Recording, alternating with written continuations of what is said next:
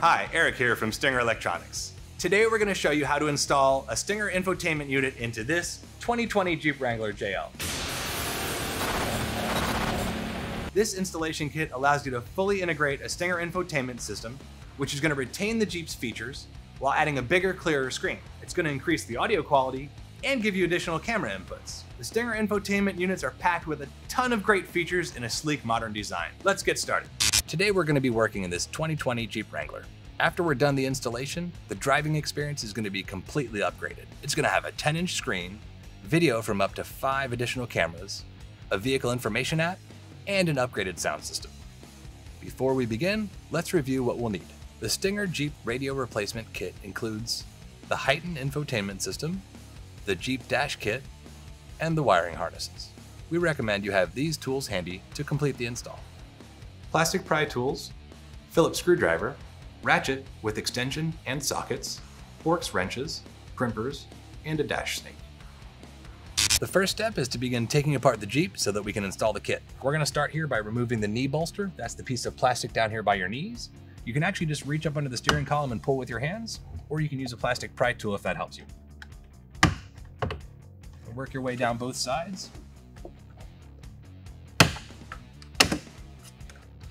And that's just clipped in, so we'll just set that aside. Now we can remove the climate control assembly and stop-start button. Taking your panel pry tool and getting behind this. Once you pull it out a little bit, you can get your fingers right behind the start-stop button and just pull on that panel. That allows this whole panel to pop right out. Put my panel pry tool down here and pull on the bottom of this corner. Be sure to disconnect any harnesses that are connected.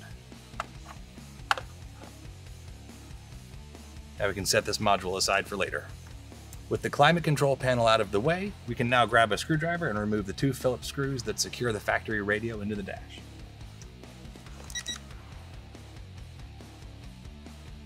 Pulling out on the bottom, carefully working our way around the edges, we can release the trim that holds the factory radio and screen in place.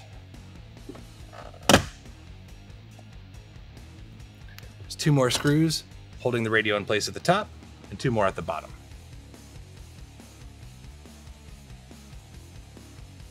Now you can remove the factory display and disconnect all the harnesses that are plugged in on the back. You have to push in on the end of this connector to release it, and then swing the lever back.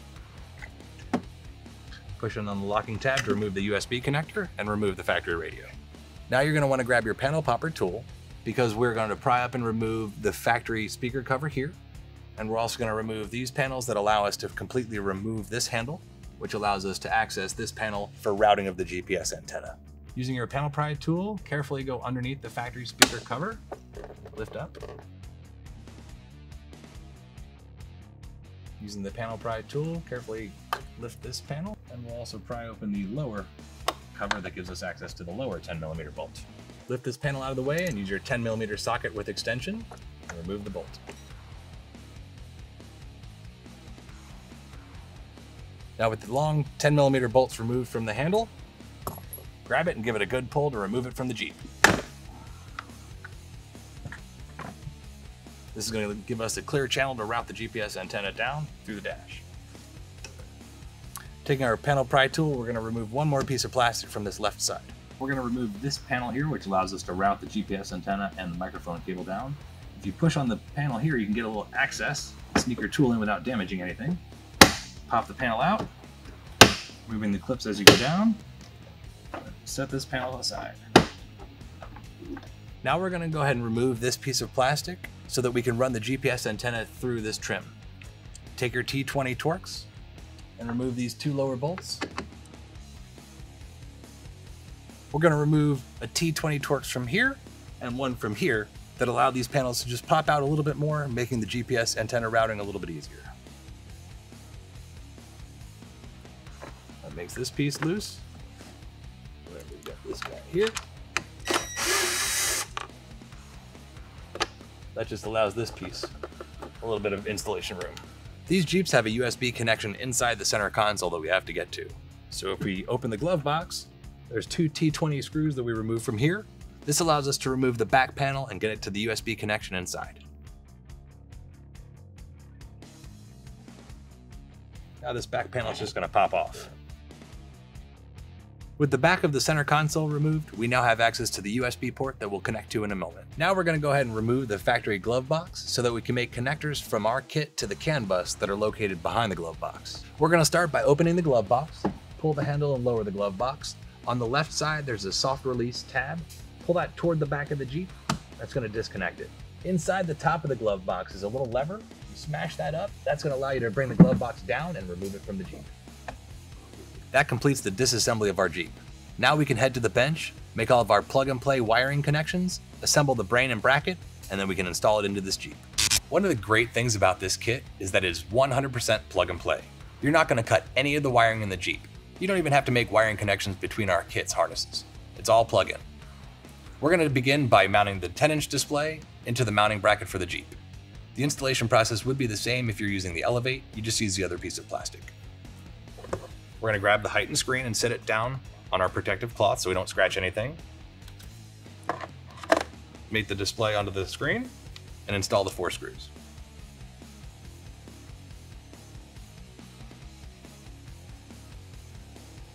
Take 6 of these orange plastic clips that came with the kit and install those onto the dash bracket. Now our display is set up and ready to go in the Jeep, so we'll set that aside for now. Now we're ready to assemble the dash mounting bracket. This is going to secure everything into the dash of the Jeep. Take this trim plastic, you'll notice a part number. This goes at the top. These 2 brackets are actually labeled in here. It says RH for right hand or LH for left hand. So RH, right hand, is going to go on the right hand side of the vehicle. And now we'll install 2 screws to hold that into place.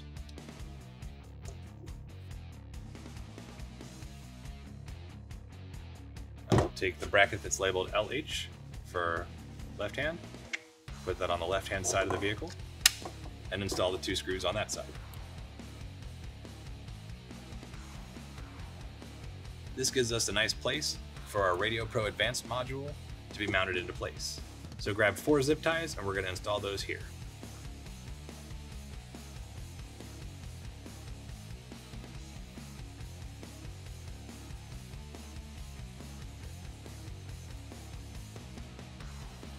Now we can just tighten up the zip ties to hold the module in place.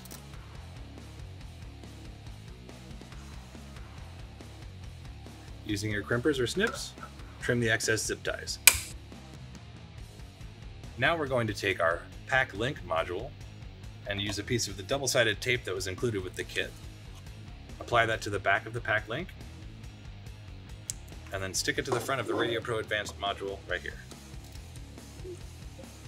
Now we're ready to take the brain of our Stinger infotainment unit and mount it into the mounting bracket. Holding it with the logos facing up, navigation only and Sirius XM, slide it into the back of the bracket like this. It's going to sit right on the back of the Radio Pro Advanced module, and then slide it up until your screw holes align right here, and install your 4 mounting screws.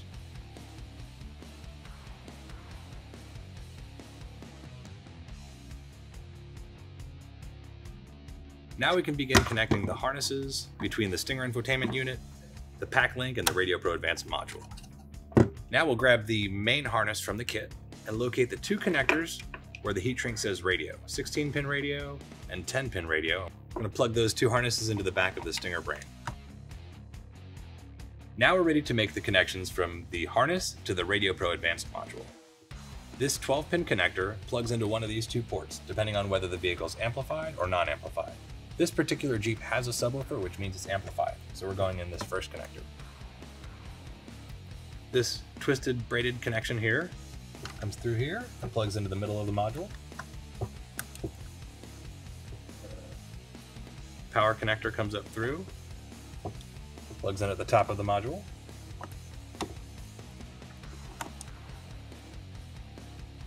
A large connector with many wires comes through and plugs on this side. Finally, the harness labeled Pack Link is going to come up and plug into the Pack Link. For the next step, we're going to grab the multimedia input harness for the Stinger unit, harness labeled OEM aux audio, remove the plastic covers that were protecting the RCA connectors, and make your connections. This harness then plugs into the back of the Stinger unit. Now we'll grab the 4-pin harness with the input labeled mic. This is going to be because we're using the external microphone in this installation. This clips into the Stinger unit here.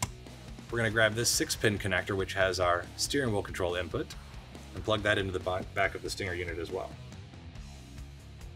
The one labeled SWI is your steering wheel input. Grab the 3.5mm connector labeled steering wheel control and connect that in here.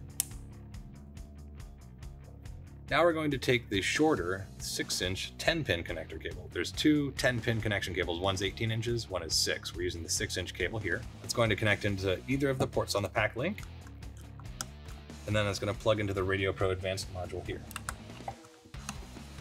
Now we'll take the 18-inch 10-pin to 10-pin harness, fish that through here, and connect it to the pack link module, and connect the other end into your HD camera retention module. Now we're going to take the HDMI cable that's included with your kit and plug into the HD out port on the HD camera retention module. Now we're going to flip this whole assembly over so that we can install our two LVDS cables here and here, the power and USB. Now we're going to connect in the LVDS power and USB cables. So now we'll take these two cables, we'll route them through the kit so they can connect to the display. Now the last connection we're going to make here is the HDMI cable into the back of our Stinger unit. And then because the dash is very tight inside the Jeep, we're going to need to bring these cables up close to the module and zip tie everything so it's nice and compact. Now take one of the included zip ties and pass it through one of the side brackets and up over your RCAs and other wires and down through the other bracket. Then bring the other end of the zip tie over and secure it into place. Just going to trim off the excess. All right, we've got the wires all tightened up on the brain. We've got the display in the kit. Now we're ready to head back to the Jeep and finish prepping it for install. We're going to remove the factory USB connector and place it up here out of the way. Plug in our USB connector, route the USB cable through here, carefully tuck it in along this edge.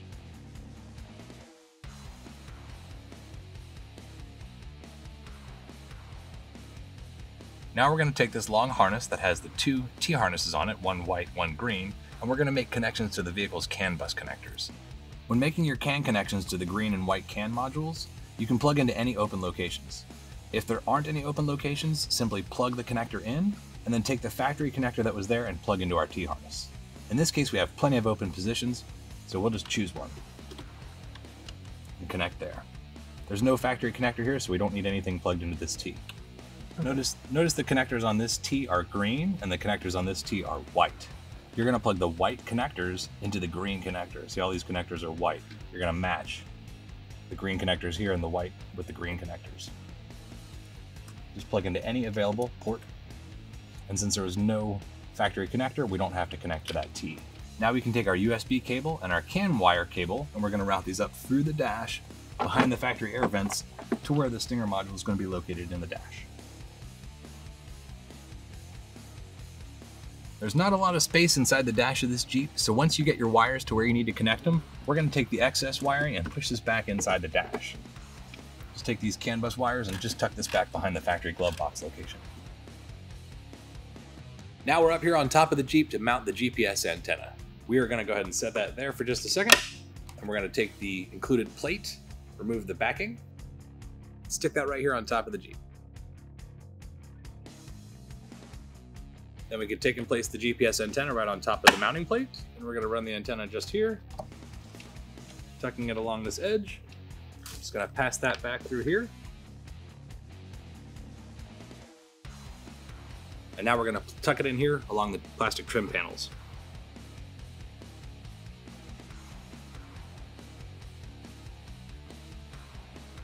Now we're going to pull this trim panel down just a little bit, which is going to let us tuck this GPS antenna up where the factory wiring is. Try to avoid where the screw holes are that you're going to screw the screws back in just a moment. We're going to be installing the external microphone for this installation. To do this, we've attached the clip to the microphone. Now we're going to take the wire and just tucking it over the headliner here. Clip the clip onto the headliner, and then tuck the microphone cord up above the headliner. Work your way along, tucking the entire cord in, all the way to the edge. And then now this connector can be run down the A-pillar along with the factory wiring. Just gonna tuck it behind the factory connectors to keep things out of the way when we reinstall that pillar. Now with the external microphone cable and the GPS antenna routed to the A-pillar, we're gonna finish running them down the A-pillar to where we're gonna mount the chime module under the dash. Then we can take all three of those wires together and route them up to the dash where we're gonna mount the Stinger HEIGH.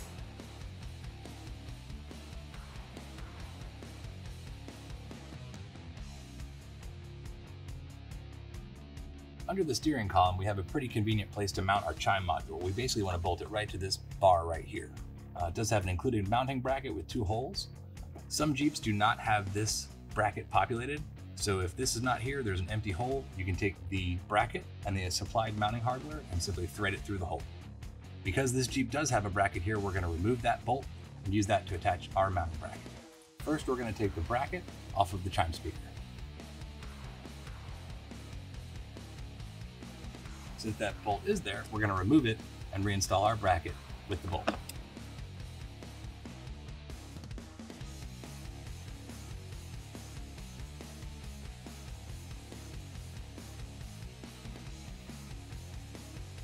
Now we're going to route the microphone, the GPS antenna, and the chime module cable up through the dash. We're going to use a dash snake to make this part a lot easier. We're just going to go ahead and pass it straight down through this opening, down by where we have the chime speaker located.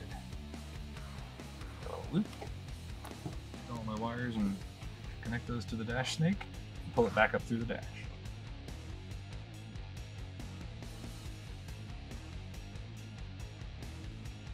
We're not quite done yet. We're going to use the snake one more time and we're going to bring these wires further up inside the dash. I go back down through this area, down to here. Bring these cables the rest of the way up the dash. Now we can finish bringing the cables up through the dash.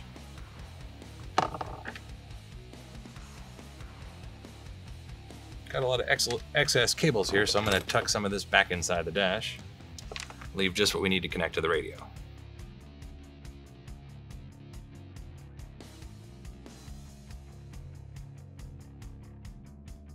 With all of our wires routed to the mounting location in the dash, we can now go grab everything from the bench and begin to put everything in the vehicle. Now we're ready to make the wiring connections between our Stinger unit and the Jeep.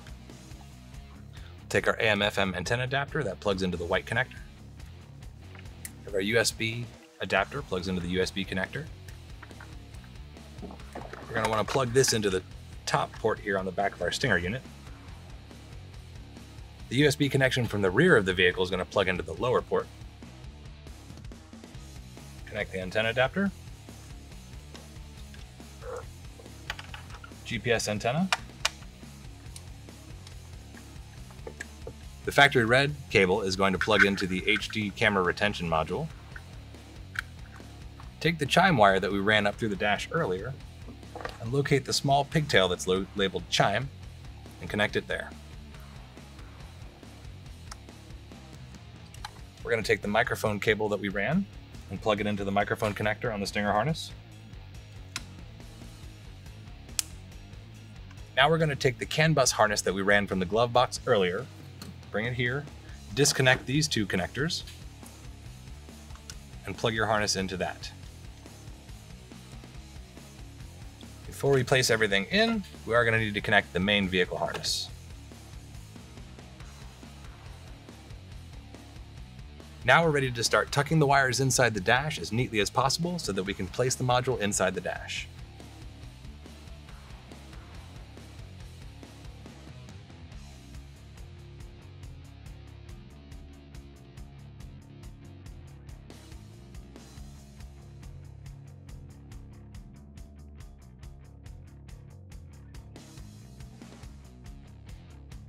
This is a tight squeeze in the dash, so now's the time to go ahead and grab your screw gun or your screwdriver, grab the 7mm bolts that hold the factory radio in place, and go ahead and put those in while we're holding the bracket in place.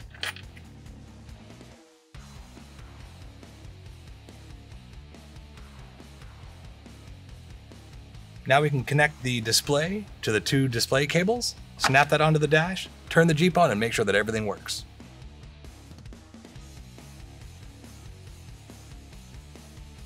In order to get this Jeep to start, we're going to need to grab this HVAC panel that has our start-stop button and reconnect it.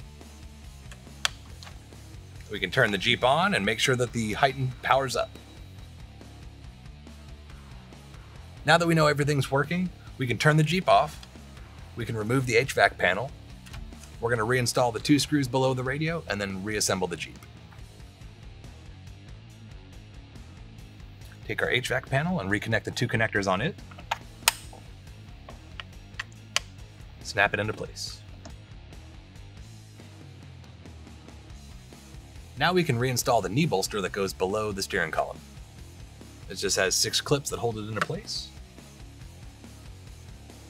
All right, now we can reinstall the A-pillar and all the screws that hold these plastics into place, along with the trim panel that we removed from this side of the dash.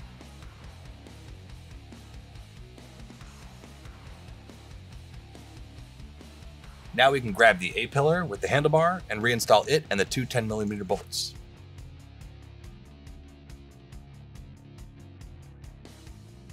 Lower the steering wheel, make it easier to get to this other one.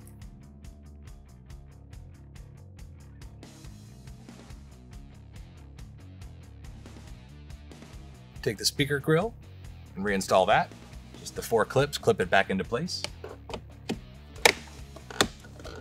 And now we can reinstall this plastic piece on the side of the dash.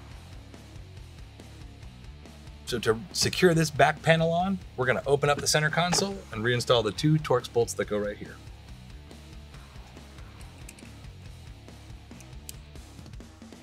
Now we can grab the glove box and reinstall it.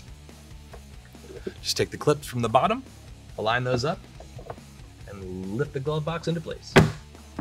Then reattach the slow opening lever on the side by sliding it toward the front of the Jeep. That completes the installation of our Stinger HEIGH10 infotainment system in this 2020 Jeep Wrangler. Thanks for watching.